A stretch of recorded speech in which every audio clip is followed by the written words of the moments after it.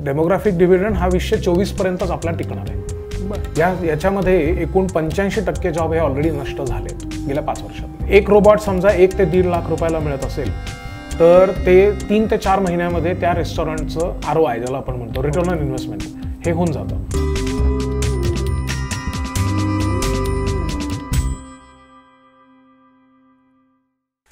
नमस्कार, थिंक बँकच्या behind the सीन्समध्ये मी विनायक पाचलक तुम्हा सगळ्यांचं पुन्हा एकदा स्वागत करतो। आज आपण गप्पा मारणार आहोत एका अशा व्यक्तीशी की टेक्नॉलॉजी आणि इनोव्हेशन हे ज्यांच्या नसानसात आहे असं म्हणता येईल, डॉक्टर भूषण केळकर। नमस्कार सर, तुमचं स्वागत। सरांची ओळख खूप इंटरेस्टिंग आहे। सरांनी IIT पवईतून BTech केलं, मग आर्टिफिशियल इंटेलिजन्स ज्याचा आज प्रचंड बोलबाला आहे त्याच्यामध्ये 95 सालीच त्यांनी UK मधून PhD केली। विविध कंपन्यात त्यांनी काम केलेलं आहे। IBM मध्ये ते बरेच वर्ष होते आणि IBMचं युनिव्हर्सिटी रिलेशन्स भारताचं दक्षिण एशियाचं ते बघत होते जवळपास 10 वर्ष। अमेरिकेतही तुम्ही IBM बरोबर काम केलं। सो IBM बऱ्यापैकी लोकांना कंपनी माहीत असेल। मास्टर इन्व्हेंटर होते असं म्हणू आपण।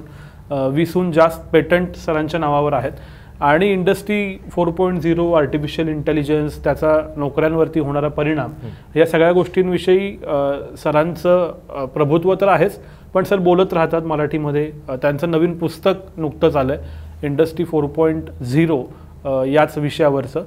आत्ता ते न्यूफ्लेक्स टॅलेंटचे संचालक आहेत। तर एवढी सगळी ओळख सांगितल्यानंतर आज आपण या तंत्रज्ञान क्षेत्रातल्या व्यक्तीशी हे बोलणार आहोत की नक्की इंडस्ट्री 4.0 म्हणजे काय, ते भारतात आलंय का आणि त्याचा नक्की परिणाम काय होणार आहे। सर माझा पहिला प्रश्न अर्थातच खूप स्वाभाविक आहे। Artificial intelligence, industry 4.0, big data हे आता ऑलमोस्ट प्रत्येकाला माहीत झालेले शब्द आहेत, पण कित्येकांना वाटतं की हे फक्त बज आहे, असं काही झालेलं नाही। कित्येक जण पॅनिक करतात की यानं नोकऱ्याच जाणार आहे। नक्की काय सिच्युएशन आहे? तर इंडस्ट्री 4.0 म्हणजे चौथी औद्योगिक क्रांती आणि आपण पहिल्या 3 क्रांत्यांच्या विषयी समजून घेऊ।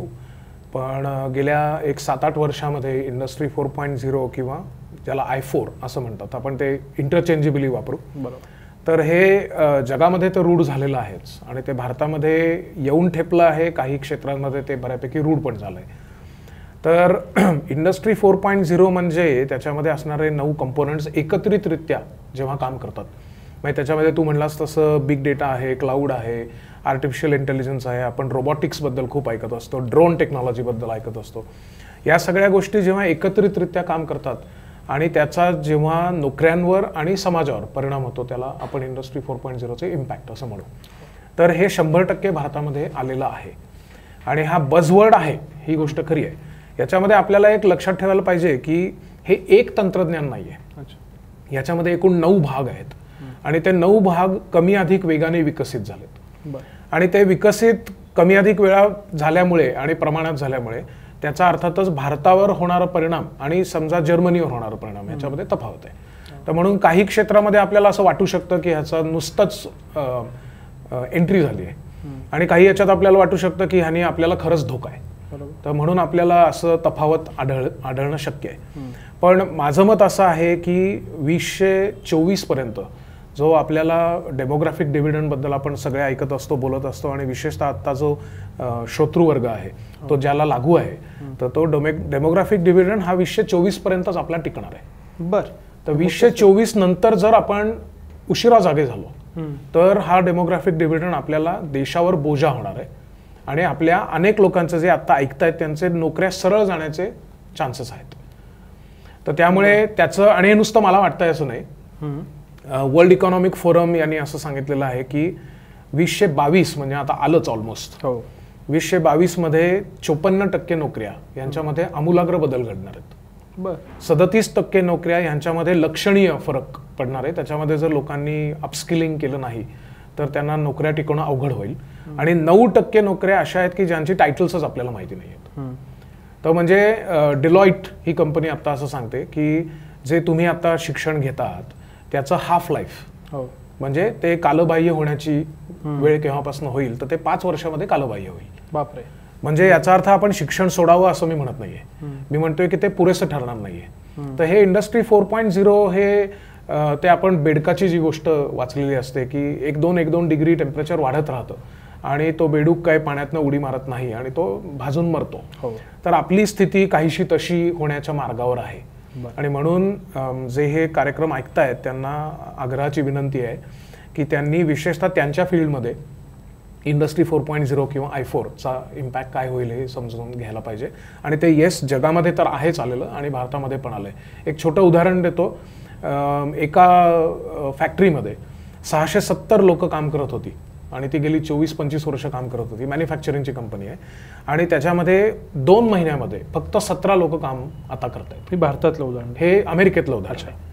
आणि त्याच्यानंतर असंच जर्मनीतलं उदाहरण आहे. असंच भारतामध्ये पुण्याच्या बाहेर पण उदाहरणं आहेत आणि तसेच वेगवेगळ्या फील्डमध्ये झालेली आहेत. एक साधं उदाहरण मी सांगतो म्हणजे हे लक्षात येईल की चेन्नईमधलं एक रेस्टॉरंट आहे. तिथे आपण गेल्यानंतर आपल्याला पाणी, डोसा, इडली जे काय हवंय ते विचारणारे जे सर्व्हर असतात तर असे सगळे काढून टाकलेत त्या माणसाने. हे 2018ची गोष्ट आहे, म्हणजे आता ती जुनी झाली. आणि त्याच्याऐवजी रोबोट्स आहेत.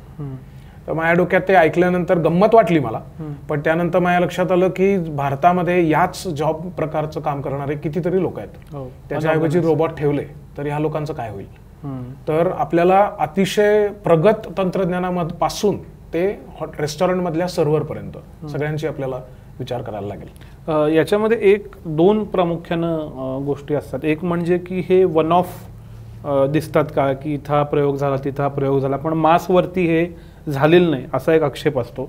त्याच्याबद्दल मला तुमचं मत ऐकायचं आहे. आणि दुसरं याला लागू असणारा प्रश्न की बऱ्याचशा लोकांना असं वाटतं की हे फक्त इंजिनिअरिंग सेक्टरमध्ये होणार आहे, म्हणजे BE झालेल्यांचं आता अवघड आहे, पण अजून बाकीचे बरेच आहेत, अनऑर्गनाइज सेक्टरपासून आर्ट्स आहे, कॉमर्स आहे, हे सगळं आहे. तर AI या सगळ्यांना पण धक्का देणार का? हो, याचं 100% उत्तर हो असं आहे. अर्थात मी आधी म्हटल्याप्रमाणे ते कमी अधिक वेगाने होईल, म्हणजे लगेच सगळ्यांचे उद्या जॉब जाणार आहेत अशातला भाग नाहीये. परंतु एका एक्स्ट्रीमचं उदाहरण देतो मी की ज्याला आपण BPO सेक्टर म्हणू, IT मध्ये जे मोठं बूम आपल्याकडे आलं, तर त्याच्यामध्ये 40 लाख लोकांच्या पैकी साधारण 22 ते 25 लाख लोक हे BPO, कॉल सेंटर, टेस्टिंग अशा जॉब्समध्ये होते.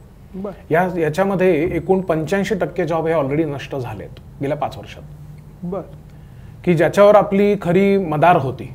आणि त्यामुळे आता आपण वाचत असतो की अभियांत्रिकीच्या 50% जागा रिक्त आहेत. त्याचं एक महत्त्वाचं कारण असं आहे की आता IT किंवा कम्प्युटर सायन्स याला तेवढा बूम असा राहिलेला नाही. आणि याचं एक महत्त्वाचं कारण की 65 ते 70% जॉब्स जे आधी गृहीत धरले होते ते आता नाहीच आहेत. आणि हे आपल्याला कळेकळेपर्यंत घडलेलं आहे. तर हे मॅन्युफॅक्चरिंगमध्ये, कम्प्युटर सायन्समध्ये, IT मध्ये जसं अभियांत्रिकीत घडत आहे तसं आपल्याला शेतीमध्ये नंतर दिसणार आहे, तसं आपल्याला कला क्षेत्रात दिसणार आहे. वाणिज्य क्षेत्रामध्ये जर बघायचं झालं तर मी जिथे जिथे या पुस्तकाबद्दल तुझे उल्लेख केलास, इंडस्ट्री 4.0 नव्या युगाची ओळख, तर या पुस्तकाच्या संदर्भाने जिथे जिथे कार्यक्रमांमध्ये बोलतो तिथे पहिल्या रांगेत बसलेले लोक असतात ते चार्टर्ड अकाउंटंट्स. आणि त्यांना विचारतो मी की तुमचा ह्याच्यामध्ये असणारा इंटरेस्ट काय. कारण हेच की आपण इंडस्ट्री 4.0 म्हटलं की आपल्या डोक्यामध्ये इमेज तयार होते की ह्याचा अर्थ मॅन्युफॅक्चरिंग. बरोबर. तर ते म्हणतात की जर का उद्या डिजिटल करन्सी आली की जी येऊ घातली आहे, म्हणजे प्रश्न हा नाहीये की येणार आहे का नाही, प्रश्न हा असू शकतो की केव्हा येणार आहे. तर ते जर झालं तर आमचं काम इतकं कमी होईल की कदाचित आम्हाला जॉब नसतील. आणि हे बँकेतली लोक, चार्टर्ड अकाउंटंट, कंपनी सेक्रेटरी हे म्हणायला लागलेत ऑलरेडी. मेडिकल फील्डमध्ये बघायचं झालं तर डॉक्टर्सचे मध्ये समजा पॅथॉलॉजी हा प्रकार घेतला तर पॅथॉलॉजी मधले पण बरेचसे जॉब्स किंवा कामं हे प्रकार आता ट्रायकॉर्डर नावाचं एक मशीन करत आहे. आणि त्याने एकूण 53 व्हायटल स्टॅटिस्टिक्स हे मोजले जातात. तर ज्या कारणासाठी आपण पॅथॉलॉजी लॅबमध्ये जातो ते जर का घर बसले आणि दर 15 मिनिटाला आपल्या नकळत होणार असेल तर पॅथॉलॉजी लॅबमध्ये जाऊन आपण काय करणार आहोत, अजून हे लगेच उद्या नाही घडणार आहे. आणि याच्यामुळे आपण भयंकर घाबरून जाऊन आपण काय शिकतोय ते थांबावं असं अजिबात नाही. पण कदाचित 5 वर्ष, कदाचित 10 वर्ष, पण आता जे ऐकता आहेत त्यांना ह्याचा प्रादुर्भाव जास्ती होणार आहे.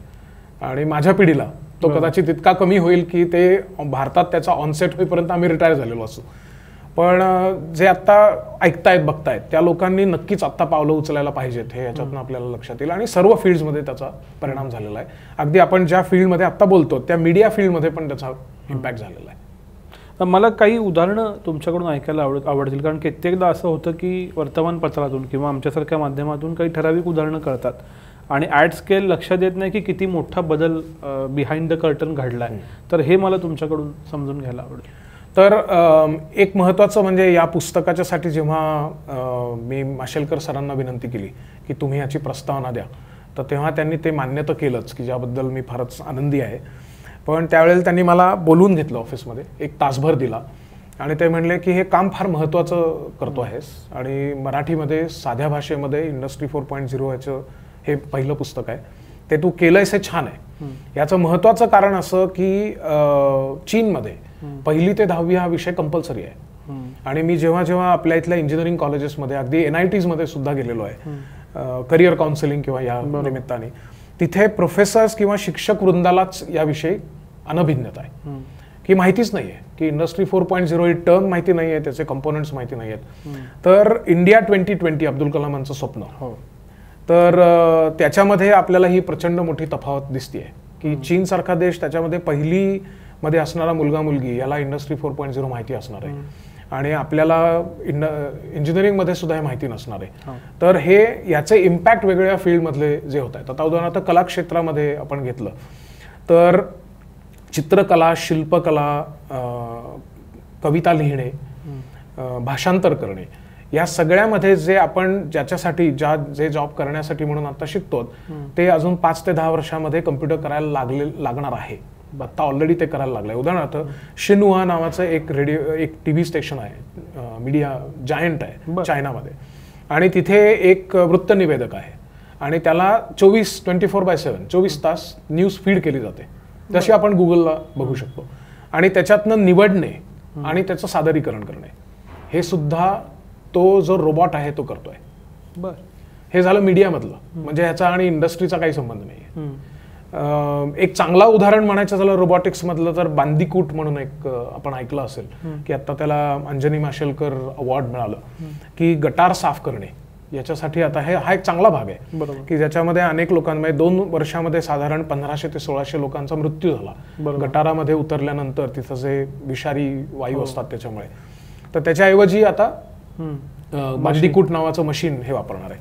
पण वाणिज्य क्षेत्रामध्ये सुद्धा अनेक ठिकाणी, कालची परवाची न्यूज आहे की स्टॉक्स निवडणे आणि त्याच्यावर बाय किंवा सेल करणे याच्यासाठी सगळ्यात चांगला मार्ग हा रोबॉट आहे, असं ऑलरेडी आलंय. म्हणजे ज्याला आपण चार्टर्ड फायनान्शियल अनालिस्ट असं म्हणतो, म्हणजे जे आता CACSच्या पलीकडचं ऍक्च्युरियल सायन्स किंवा CFA हे जे BCom आणि MCom नंतरचे चोखाळलेले मार्ग आहेत, त्या लोकांना आत्ता उद्या अगदी नाही पण एक 5 वर्षानंतर त्यांना टक्कर आहे ती रोबॉट आणि AIशी. तर म्हणजे मी तुम्हाला सांगतोय काय की मेडिकल फील्ड, कला क्षेत्र, नंतर वाणिज्य क्षेत्र, इंजिनिअरिंग आणि IT बद्दल तर आपण ऐकतो आणि ते समजण्यासारखं आहे, मीडिया, लीगल फील्ड, या सगळ्या फील्डमध्ये त्याचा इम्पॅक्ट कसा होणार आहे याची अनेकविध उदाहरणं उपलब्ध आहेत. आता लॉ मधलं मी उदाहरण सांगतो की international court of justice J then हागमध्ये म्हणजे नेदरलँड्समध्ये आहे, तिथे 14 अत्यंत टॉप नॉच जजेस यांनी एक 28 ते 29 दिवस खूप उहापोह आणि विचार करून आणि आंतरराष्ट्रीय नियम, कायदे कानून याचं चर्चा करून त्यांनी एक निर्णय प्रत्यय आले. आणि असं दिसून आलं की IBMचा जो सुपर कम्प्युटर आहे त्यांनी त्याच्यापेक्षा अधिक चांगला निर्णय हा काही तासात दिला. म्हणजे ही माहिती लिगल फील्डला फीड करणे आणि लिगल फील्डमधली माहिती कम्प्युटरला फीड करणे आणि त्याच्यातनं एखादा निर्णय आपल्याला पटकन देता येणे की जो मानवी निर्णयापेक्षा अधिक चांगला, अधिक रिलायबल असेल, हे जर घडलं तर लिगल फील्डमध्ये खूप आमूलाग्र बदल घडतील. एक म्हणजे आपल्या इथे असणारी जी लिगल सिस्टीम आहे ज्याच्यामध्ये क्लॉगिंग झालेलं आहे, खूप खटले हे प्रलंबित आहे ते आपण जाणतो, तर त्याच्यामध्ये चांगलाही बदल घडेल. आणि नवीन लॉयर्स जे आता होऊ पाहत आहेत त्या लोकांना याचा विचार करायला लागेल की नेमकं आपलं काम काय होईल. तर सर्व क्षेत्रामध्ये याचा इम्पॅक्ट आहे. सर्व्हिस सेक्टरमध्ये पण मी आता रेस्टॉरंटचं मी उदाहरण सांगितलं, ते चेन्नईमधलं 2018चं, आणि आत्ता परवा एक ठाण्यामध्ये आपल्या महाराष्ट्रातल्या एक कार्यक्रम झाला आणि तिथल्याच लोकांनी सांगितलं की तिथल्या एका मॉलमध्ये एक पाणी वाढण्यासाठी, विशेष करून पाणी वाढण्यासाठी एक रोबॉट ऑलरेडी आलेली आहे. आणि त्याचं इकॉनॉमिक्स असं आहे की एक रोबॉट समजा 1 ते 1.5 लाख रुपयाला मिळत असेल तर ते 3 ते 4 महिन्यामध्ये त्या रेस्टॉरंटचं ROI ज्याला आपण म्हणतो रिटर्न ऑन इन्व्हेस्टमेंट हे होऊन जातं. त्यामुळे त्याच्या पुढच्या प्रत्येक महिन्यामध्ये त्या रेस्टॉरंट चालकाला प्रॉफिट आहे. तर कोणता धंदा हे करणार नाही. आणि म्हणून रेस्टॉरंटमध्ये सर्व करणारी जी माणसं आहेत ती छोट्या धंद्यापासून ते मोठ्या धंद्यापर्यंत, याच्यामध्ये अचानक एकदम समजा 2 वर्षामध्ये आपण रोबॉट्सच ठेवले तर ही लोक आणि त्यांच्यावर अवलंबून असणारे त्यांचे कुटुंब, याचा आपल्याला विचार करायला लागेल. थिंक बँकचे सर्व एपिसोड आता ऐका स्टोरीटेल या ॲपवर. 30 दिवसांचे मोफत सबस्क्रिप्शन मिळवण्यासाठी डिस्क्रिप्शनमधील www.storytel.com/thinkbank या लिंकला भेट द्या.